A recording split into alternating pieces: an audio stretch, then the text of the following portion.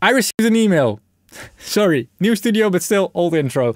I received an email from Baby Audio asking me to review their new plugin, the Type plugin. And yes, they requested me to review their new plugin. Let's do this.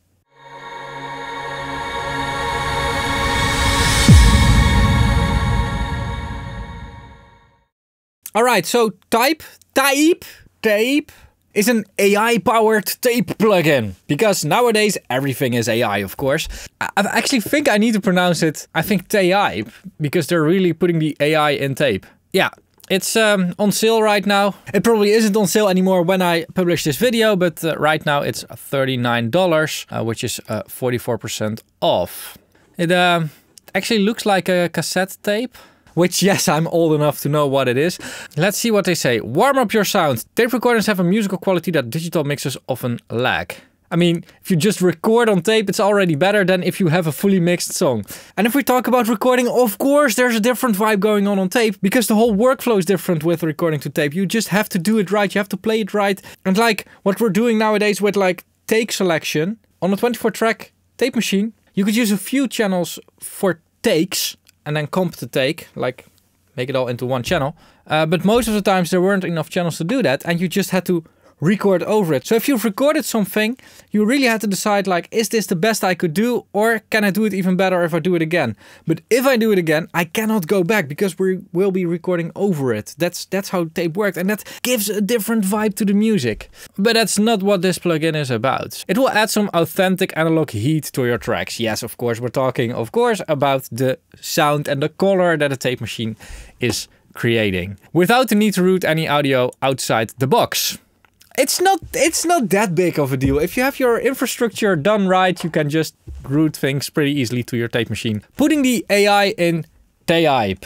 AI is an overused and often misused term, but we believe it's the future of music technology. For a hardware emulation project like Type, AI offers an alternative and, in our opinion, more faithful approach over the traditional DSP method. When a normal DSP emulation would entail guesstimating the effect of various analog components and their mutual dependencies. That's exactly what I'm always saying in my snake oil videos. We are guesstimating it. We're not really emulating something. We're trying to get close.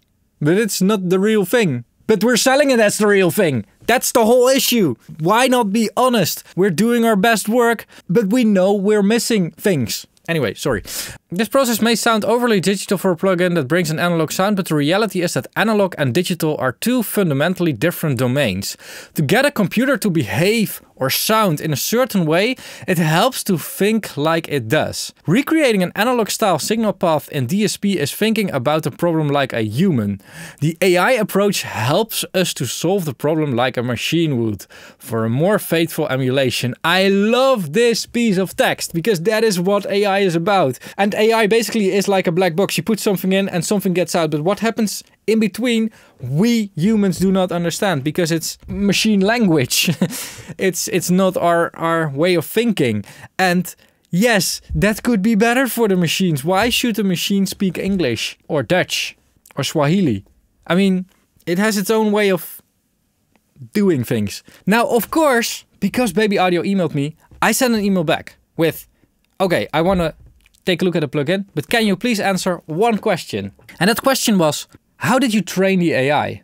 And it sounds pretty easy, but I own a tape machine and there are 1,000 different settings that I can make on that machine. So what data did you use? And the answer I got from Casper was really cool and something that I really want to share, because it turns out that it's not that easy to create trainings data with just a tape machine. And that is because of the fact that there are so many variables and that tape machines are very unstable machines. I mean, there's whoa, flutter, there's noise, which is completely random. And of course, things that change when the machine heats up or cools down or whatever. And it turns out that a machine learning algorithm cannot really handle that randomness. So that was a really interesting answer actually to hear. And I didn't expect that to be an issue, but apparently it is. Anyway, let's now take a look at the plugin. And yeah, this is it. It has a tape reel over here, a tape reel over here. This is drive. Okay, that's an interesting control. Drive auto gain, great. automatic gain compensation, which is like just stupid if you do not put it in your plugin. Okay, now let's first try out this thing on a piano version from Darude, better known as Sandstorm. Wait. Do we have a bypass in here? Or do I have to like now edit in the ugly thing here from Reaper so that you know when I bypass it? We don't have a bypass. We don't have a beautiful bypass button. So here's a thing, a request to all plugin makers. Make a bypass button in your plugin so that it looks better in my videos.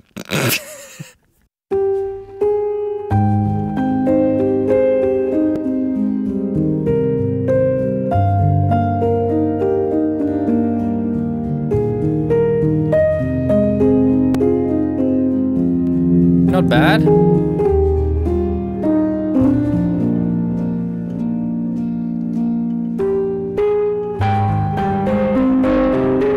That's interesting. It sounds like my side channel is distorting, but my mid channel is staying clean. Or not clean, but it's distorting less. Interesting.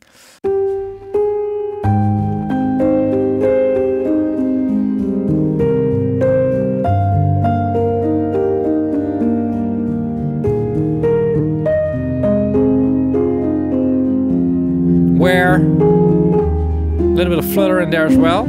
I really like how that flutter from a tape machine and that like going up and down in pitch creates atmosphere and creates emotion. There's so much emotion in the music when you do something like this. Interesting. But of course, we have better music to test it on. So let's try a different version of Sandstorm.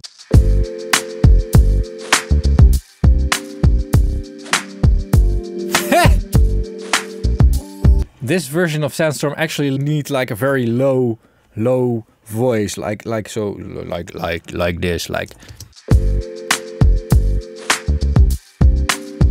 Oh yeah, yeah baby, something like that. Like, just when I hear such a beat, it's just like in my head, it does that.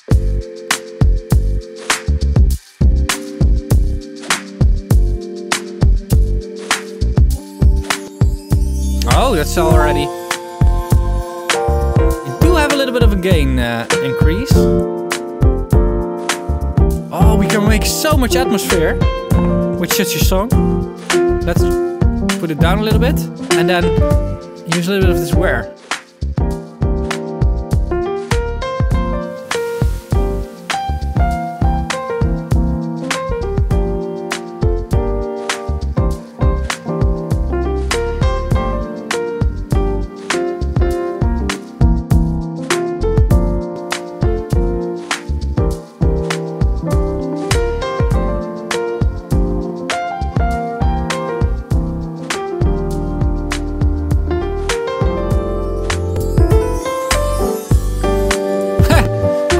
Different vibe. Now I don't need that low vocal anymore in it, because the vibe is just different.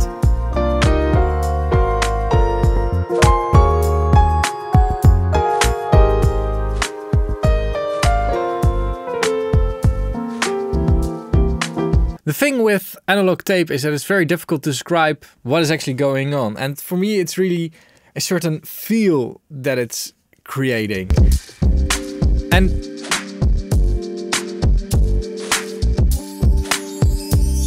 it's really like it is alive or something, like it's really adding emotion. And this is partly with the drive, partly due to the noise, and partly due to what they call here wear.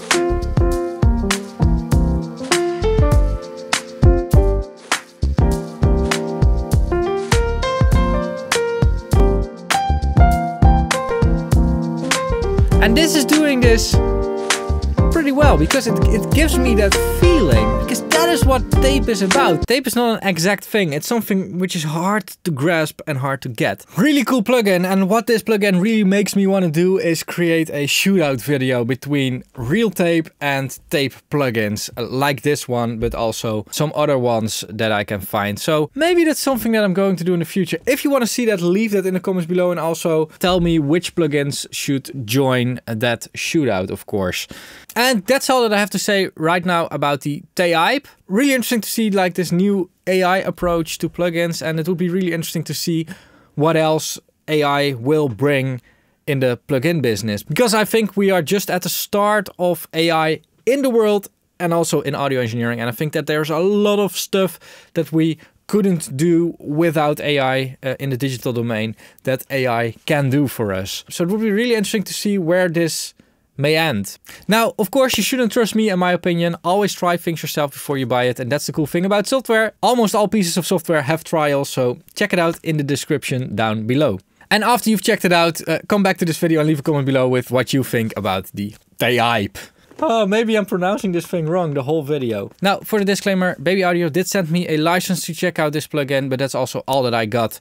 Baby Audio did not get a preview of this video or any saying in what I should and shouldn't say in this video. So everything in this video was my independent opinion. And if you want to support my independence, you can do that by buying something through my affiliate link in the description down below. If you click one of those links and then buy something in the Thomann or Sweetwater store, a little bit gets kicked back to the studio. And thus you are supporting me without actually paying anything, because you're not paying anything extra for your equipment. Another way to support me is by joining the fan club on patreon.com, which I'm going to link over here. And on Patreon you get early access to these type of videos, answers to your questions, and of course some other good stuff. Now the last way to support me and the YouTube platform, of course, is by staying on it and watching more videos. So I'll link one of my videos over here, but also feel free to watch videos from other creators, because that's what makes YouTube great. Don't forget to hit subscribe if you like my videos. Thanks a lot for watching, keep pushing, and bye bye.